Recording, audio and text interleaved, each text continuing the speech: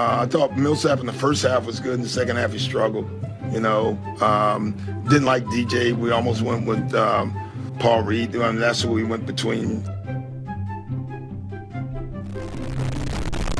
I'm sorry. What? So the Philadelphia 76ers are coming off a 118-116 loss to the Milwaukee Bucks, in which they had a double-digit lead. This is the second consecutive game where they've blown a double-digit lead versus very good teams, by the way. They lost to the Bucks, and then this game before that, they lost to the Suns. They held double-digit leads in both those games. Why am I saying this? Because I think that the 76ers have a coaching problem, more specifically, a Doc Rivers problem. This is just one of the many things that I realize when watching the 76ers, and I blame most of these things on Doc because these things can be brought down to coaching. Some of the decisions he makes and the things he does could end up costing the Sixers later in the season and potentially going into the playoffs. So today we're going to be talking about how Doc Rivers has been one of the biggest problems with the Sixers during the season and what he can do to be better, as hopefully the Sixers can go into the playoffs and pull off a championship run. If they're going to do that, they're going to need Doc Rivers to be at his best as well. So today we're going to be talking about that, so let's get into it. When you consistently have your teams blowing big double-digit leads, whether that's in the playoffs, in the regular season, it's been a theme with the Sixers all season. Me as a Sixers fan, every time the Sixers get a big lead,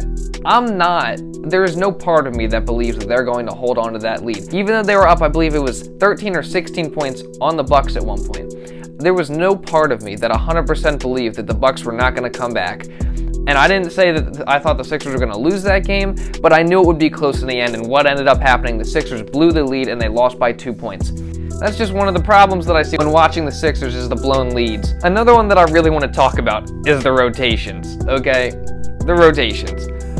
I just don't understand. I really don't understand these rotations sometimes.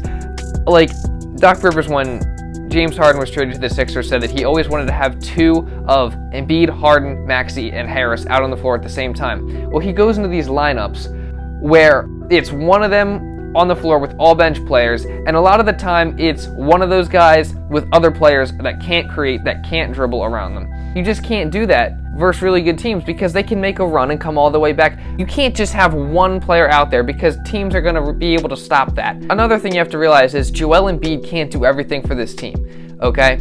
This is the thing. During the game versus Milwaukee, the Sixers had a 10-point lead in the late third quarter, and Joel Embiid checked out of the game. Giannis proceeds to go on like a 17 straight point streak where he scored 17 straight points for the Bucks, led his team all the way back. By the time Embiid checked back in, the Bucks had momentum. Giannis was on fire. The other players around him were rallying, and they had cut the lead all the way down, and they were right back in the game. This always seems to happen with Sixers teams. Whenever Embiid goes off the floor, the Sixers tend to give up leads, and it's really annoying because Embiid literally, he just can't play 48 minutes a game, so you have to be able to control the times when he's not on the floor. It just doesn't seem like the Sixers know how to do that, but I'm going to blame a lot of this on Doc Rivers for one reason, okay? Doc Rivers has the say in the defensive schemes, first of all, and he also has the say in the rotations. Why on earth is Paul Millsap trying to defend Giannis at a critical point in the game? Why is Paul Millsap on the floor? Paul Millsap is a former All-Star, but he is also now, I believe, 35 or 36 years old, trying to guard 6'11", two-time MVP, Defensive Player of the Year, Finals MVP, Giannis Antetokounmpo, one-on-one. I don't see how that's fair to the Sixers fans, to Paul Millsap. I don't see how that's fair to anybody. And then this man comes out in his press conference and says, "We almost played Paul Reed, but Paul Reed had a difficult time guarding Giannis in Milwaukee." First of all, Paul Reed didn't play in that game in Milwaukee. That was Paul Millsap. One thing you forgot. Second thing, the other thing you forgot was that it was tough for Paul Reed to guard. He actually, in the game early on this year, when the Sixers were decimated due to COVID and Paul Reed actually got the start, played Giannis as well as he could have. Paul Reed is at least athletic, he hustles, he's young, and he's a better defender than Paul Millsap. And here's the other thing. How do teams stop Giannis in the playoffs? They build a wall. Not saying you go full playoff mode, but you might as well at least try it out, because what if you have to face these guys in the playoffs? You might as well try it out now. You build a wall, and you try to stop Giannis from getting downhill, or you send a double team. I don't understand why you can't send a double team at Giannis, just like teams seem to double team Embiid every time he touches the ball. I don't get it. Giannis gets it down low, double the man. Doesn't make any sense to me. That's also Doc Rivers. And then the final thing I want to talk about with Doc Rivers is late game execution. This team doesn't look like they know what to do down the stretch. It just looks like they're all trying to ISO. That's honestly what it looks like. If you look at the last couple possessions of the game versus Milwaukee, when the Sixers were down just 1 point, they end up getting a crappy shot off an Embiid mid-range contested shot, and he misses off the front of the rim.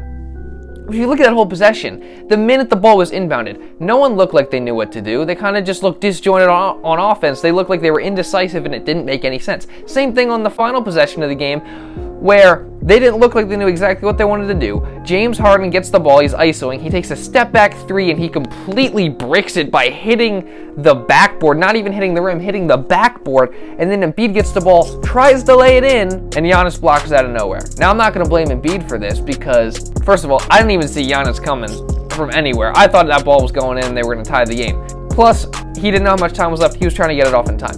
But here's the thing, the Bucks shouldn't have been in that position to begin with. And that's all because of the blown lead, the rotations, the refusal to play some of these younger guys that have a better chance of not only matching up with Giannis, but just playing better than these older guys like DeAndre Jordan and Paul Millsap that he continues to play over and over and over again. And the Sixers just can't seem to execute down the stretch. And that's going to be something that could kill the Sixers in the playoffs. When Embiid goes off the court, you can't give up leads like that. You can't give up leads, period. The rotations in the playoffs have to be tighter. They have to be better. You can't have a James Harden lineup with everyone else as a bench player. You can't do it. You have to have at least two of the guys out there at all times. And you have to be able to execute late game. But when I see all these things combined, I see one constant, and it's Doc Rivers, okay? And then if this stuff continues that we're seeing with the Sixers right now, these things could be something that potentially costs the Sixers a game or two in the playoffs, which could end up costing them a series. I'm not saying the Sixers are going to lose and flame out in the playoffs, but I'm saying if they were to, I'd say the most likely person to blame will be Doc Rivers. This video is all over the place, guys. I appreciate you for bearing with me, but that's pretty much all I got for this one. So if you did enjoy, consider subscribing for more Sixers and Eagles videos. I do content like this consistently, and drop a like down below to help push this video out to other people. Give me your thoughts and opinions down in the comments below. What are you guys' thoughts on Doc Rivers and his decision making? Yeah, that's pretty much all I got for this video. So thank you all so much for watching, and I'll see you in the next one.